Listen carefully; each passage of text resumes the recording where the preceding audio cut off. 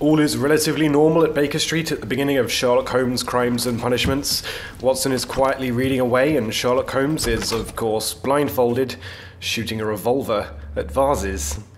So while I dodge whatever test Holmes is performing, let me introduce to you Sherlock Holmes' Crimes and Punishments, the new Sherlock Holmes game from Frogwares and Focus Home Interactive, coming at the end of September for PS4, Xbox One, PS3, Xbox 360, and PC.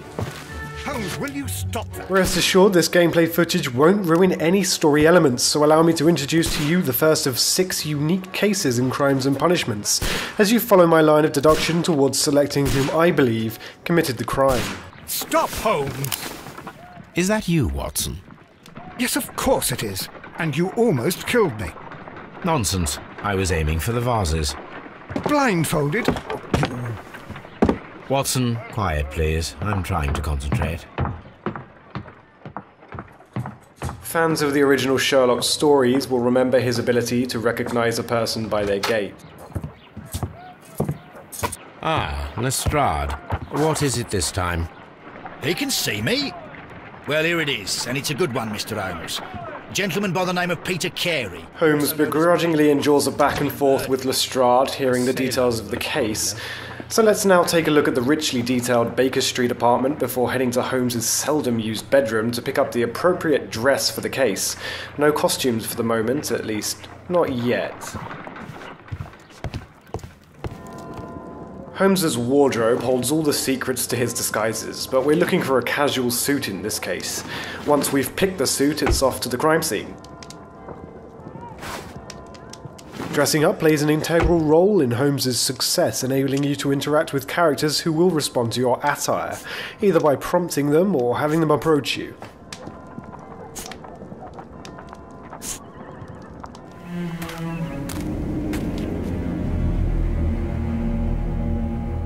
Mr. Holmes, I'm over here. Come on. Created with Unreal Engine 3, welcome to the particularly beautiful garden of Mrs. Carey, who, unlike the perp, just can't seem to pin her husband down. Let's avoid the bureaucratic procrastination of the police and head straight to Mrs. Carey. I'm able to go into first person, useful for getting a closer look at your surroundings, or simply if it fits your playstyle a little better. Now let's meet Mrs. Carey and enjoy some of the voice acting in Sherlock Holmes' Crimes and Punishments.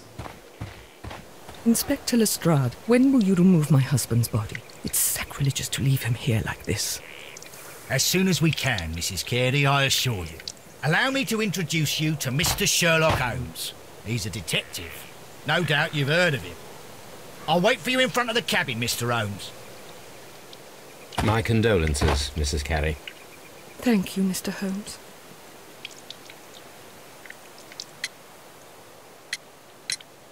Madam, can you tell me if you saw or heard anything unusual upon the night of the murder? At 2 o'clock in the morning, I heard a terrible scream. But I thought nothing of it then. He would scream all the time when he was drunk. Do you remember at what time you found your husband's body? In the morning, at around 7 o'clock. I noticed the cabin door was open, but I didn't go in to take a look, for I knew my husband would not have liked it. But what do we know about Mrs. Carey? We're able to join certain dots together by closely examining each individual we meet.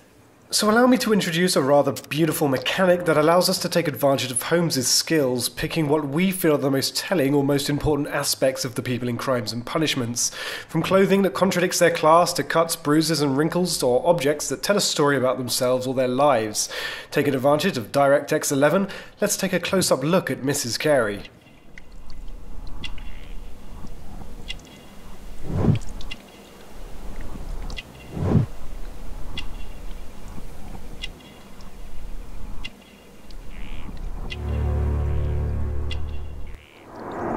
He was different, wasn't he, when you first met him upon your return from Plymouth?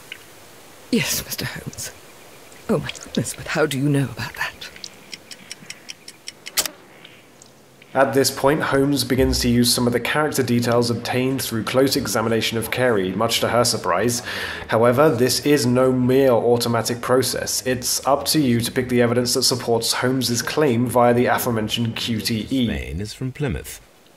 I believe that you met Peter Carey as a young sailor there, and you married him soon afterwards. That is indeed what happened, Mr. Holmes. How extraordinary.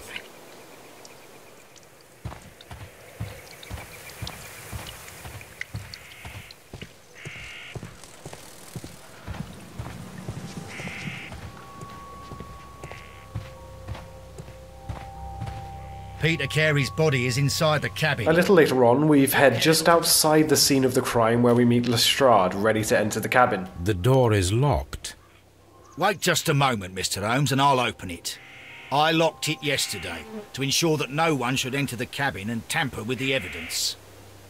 Ah, good thinking. Hello, hello, hello. What is it, Lestrade? It seems to me that someone has tried to force it, Mr. Holmes.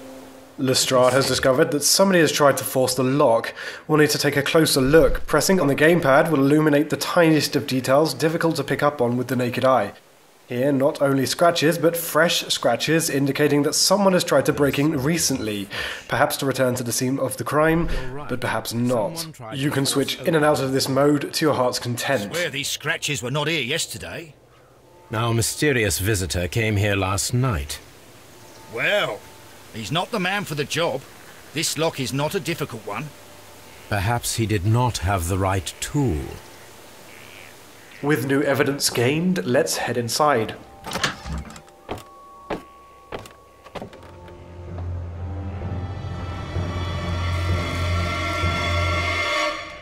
What a terrible way to die.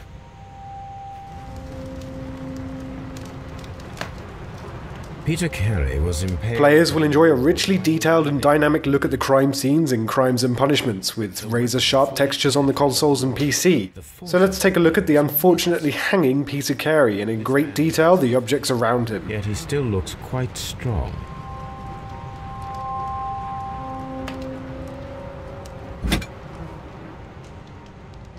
This blood is from the pool underneath the dead body. Heading down, we see a knife covered in blood and a notebook. Let's see if there's any useful information on either. Defend himself with this knife, but he did not succeed.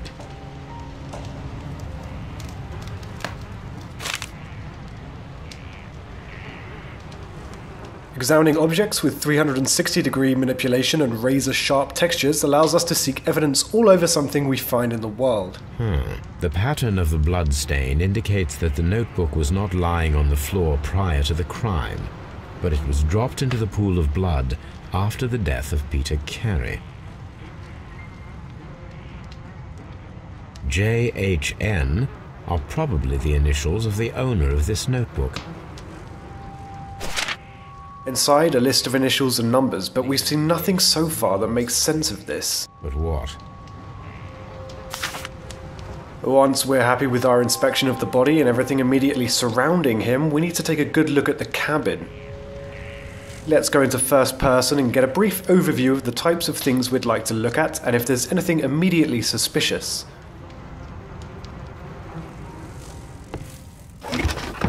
This chest contains Carey's belongings, including a pair of boots that may fit the footprints outside, which I didn't show you.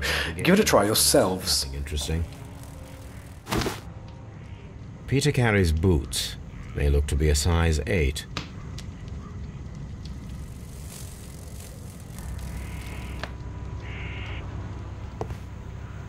The ship's logs of the Sea Unicorn for the years 1878 to 1884. Peter Carey was her captain.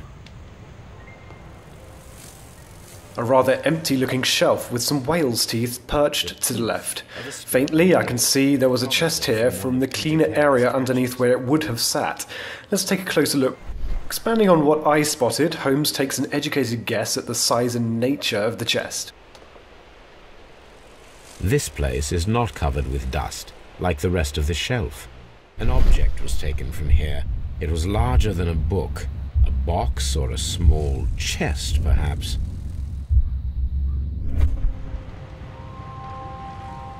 Someone drank from this glass recently. The initials PC have been crudely burned. A sailor's work.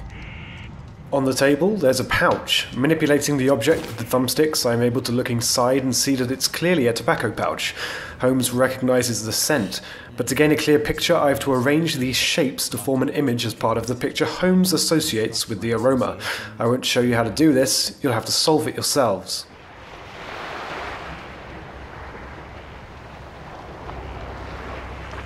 Of course, I haven't shown you all the evidence in the cabin, only a selection required to follow my train of thought throughout the case. Armed with this new information, let's go and talk to Mrs. Carey again and update her on our investigation. The garden is very large and well maintained. Do you employ someone to look after it? It is true, there is a lot of work, but my husband took care of it himself. Let's not spoil all the dialogue, but it does seem as though another man has been here, perhaps to tend to the garden. I'm not sure. It might be, but he hadn't smoked in a very long time. Well, moving on, we can start to join the dots and associate clues and evidence. Welcome to the deduction space. This area contains all pertinent information, evidence and clues, and mental notes of Holmes' possible reasonings, ideas and conclusions. 2 clues equate to a deduction, and a deduction may lead to a task, allowing you to move on in the case. Our association has led to a task. We must ambush whomever was ill-equipped to break in and retrieve his notebook, assuming he will return tonight.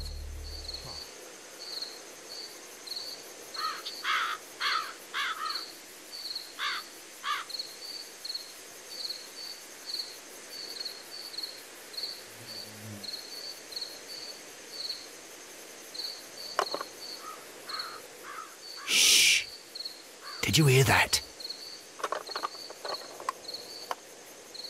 A noise and hey presto, a new suspect. A suspect who was certainly at the scene of the crime as evidence suggests, but now we need a motive, despite Lestrade's eager temperament. There's someone there.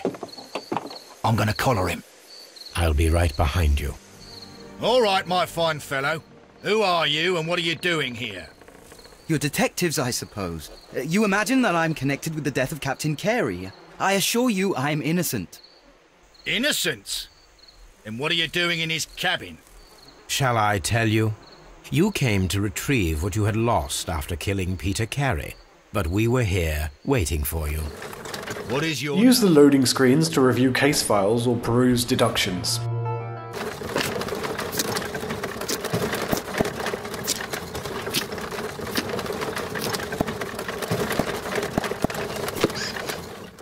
We've reached Scotland Yard, the central hub for criminal evidence, interrogation, and, Holmes would argue, incompetence. With each case, we must review the collected physical evidence and interrogate the suspects. Holmes, can I help him? Good morning, Constable. I would like to speak to the fellow who was arrested at Woodman's Lee last night. Ah, the young man. He's waiting in the interrogation room. You can go straight through. His belongings are held in the evidence room. Thank you.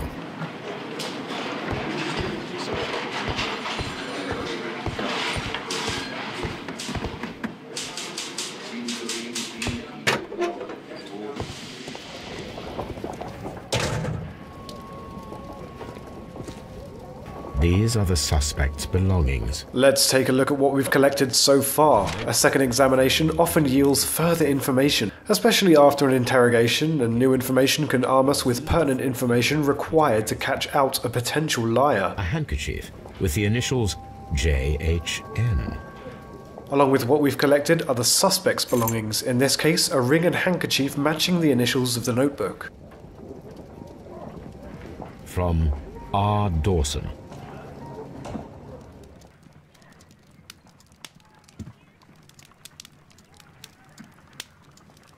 The name Dawson rings a bell to Holmes, so in lieu of the internet we'll have to reference Holmes' old newspapers in his private database at Baker Street. It would of course make sense to collect all available information before interrogating the suspect, but thanks to the strength of iron bars he isn't going anywhere, so feel free to visit each location in the game as thoroughly as you like. Here it is. With that done, it's time to interrogate our friend. Let's see if his side of the story matches with what we've concluded thus far. I have heard the story of Dawson and Nelligan, the West Country bankers. Yes, Joshua Nelligan was my father. I am aware that it had a bad ending. When the bank failed, it ruined half the families of Cornwall, whereupon Joshua Nelligan disappeared. To the right is listed all of the features you've to spot in order to complete a character portrait. If stuck, you can exit, hoping that what you've spotted so far will be enough, but the more information you collect, the more you have to confirm or contradict the suspect's story. Certainly, Nelligan's expensive jacket, sloppily patched together, and the cuts on his hands, including the gold ring, indicate that Nelligan is a worker who somehow seems to be in possession of a few items he could clearly not afford.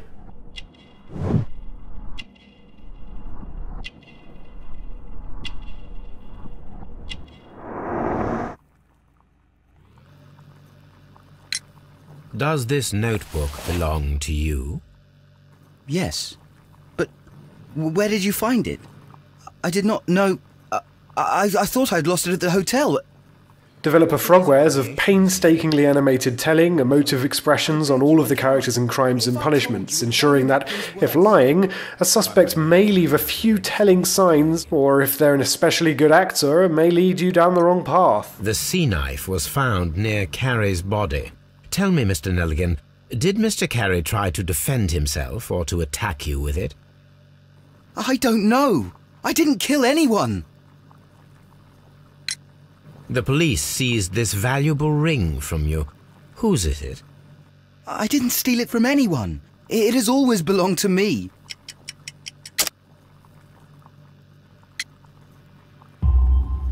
The ring's date of engraving is many years ago. You would have been a child then, hardly in any position to receive such an item from a partner. Stubbornly, Nelligan is still claiming the ring as his own, but many items Nelligan owns cannot be his own since he is too young and can't afford them, and the jacket is evidence of this.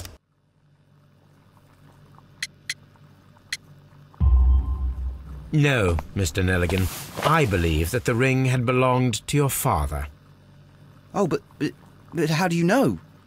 The jacket you are wearing is made of an expensive fabric that only a man of exceptional wealth could afford. You do not seem to me to be a rich man, Mr. Nelligan. Furthermore, the garment is ill-fitting. It is quite clear that it belonged to someone else, most probably your father. With your father gone and taking with him the family's wealth, as a little boy you had to find yourself a manual job, and it was most probably cleaning fish. You cut your hands often while working. I can tell from the scars. I'm speechless, Mr. Holmes. It all happened exactly as you say. We conclude that Nelligan certainly did break in to retrieve his or his father's notebook, which may prove that Nelligan is the murderer. However, there is still one question that must be asked. Could Nelligan muster the strength to harpoon a man to a wall? This, with aid of Watson, requires an experiment. A spot of whaling, Watson? Would you care to take part? Are you serious? No, but we do need to clarify what happened on the night of Black Peter's murder. A reenactment, then? Is something bothering you? The sailor's knife, Watson. Why was it on the floor? Peter Carey attempted to defend himself? It is possible, but if that is the case, then it alters many things. I don't quite follow you. Tell me, my friend, what is the animal closest to man, morphologically, I mean?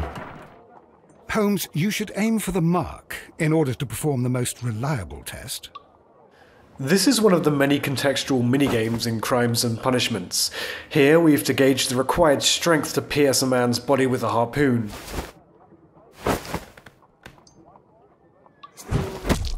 Holmes, you should try to aim better and throw as hard as you can. This is the best possible result that I could get. Do you see, Watson? Throwing a harpoon and pinning a man to a wall requires either exceptional strength and training or diabolical luck. Skipping ahead, upon completion we can either rule out or confirm that Nelligan was in fact capable of committing this crime. All right. Perhaps it was a lucky throw, but through Carey's association to Nelligan, isn't it possible that Nelligan picked up the required skills to get such a lucky shot? Let's head back to the crime scene and rediscover some evidence we've been able to interact with thanks to new information uncovered through interrogations.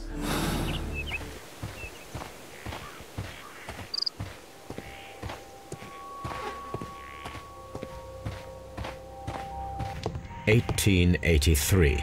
That's the one I need. This is the crew list of the Sea Unicorn. Log notes for June. Nothing unusual. Log notes for July. Nothing special. Log notes for August. These pages have been torn away. An incident happened in August, and the pages have been torn out. Perhaps something between Carey and Nelligan's father? Remember, there are more suspects to interrogate and more locations to visit in this case.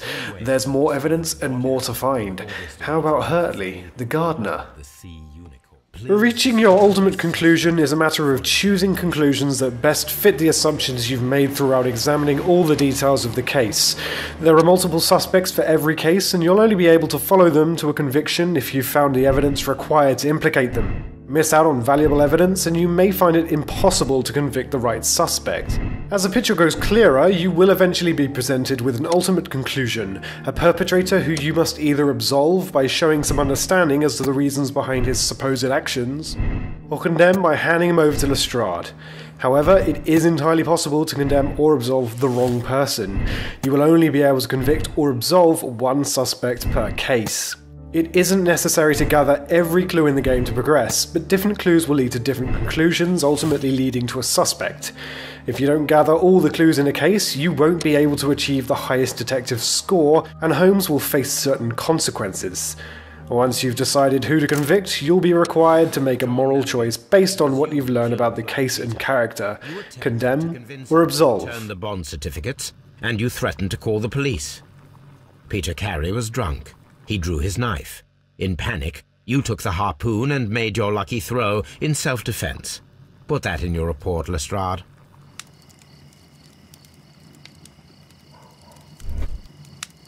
With more cases come more skills, such as the imagination skill, which allows us to piece together a chain of events by chronologically arranging a sequence by selecting the most plausible order of events.